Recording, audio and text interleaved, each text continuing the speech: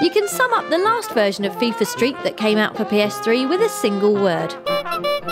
So what the heck is EA doing giving us another version, especially when FIFA 12 is already the be-all, end-all, cheers you up and makes you a sandwich king of all football?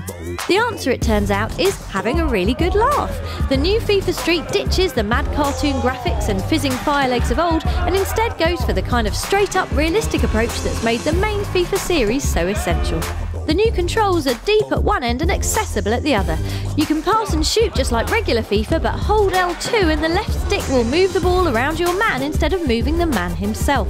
The idea then being to tempt defenders into a tackle before pulling off a trick with the right stick, wahey, and skipping away like a jaunty leprechaun. I made you stupid, na na na na na na. There are loads of different skills, from feints to full-on humiliating rainbow flicks, with more advanced moves available if you use the skills modifier, if the ball's in the air, or if you stand on the thing first.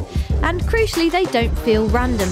New FIFA Street feels almost like a fighting game with a focus on one-on-one encounters and the winner usually being whoever picks the right move at the right time. There's more than just straightforward goal scoring going on too. You can vary the number of players on each team, the surface you play on, and even the rules. Last man standing ups the tension by hauling off one of your players whenever you score, while Panna awards you points for beating opponents, which are then banked by scoring goals, like a step-over-heavy version of the weakest link.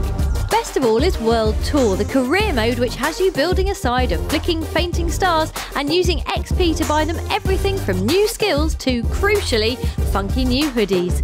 You can even import your virtual pro from FIFA 12, along with those of your friends, and see how he looks doing endless juggling in a Parisian underpass. The bottom line? This is one heck of a comeback.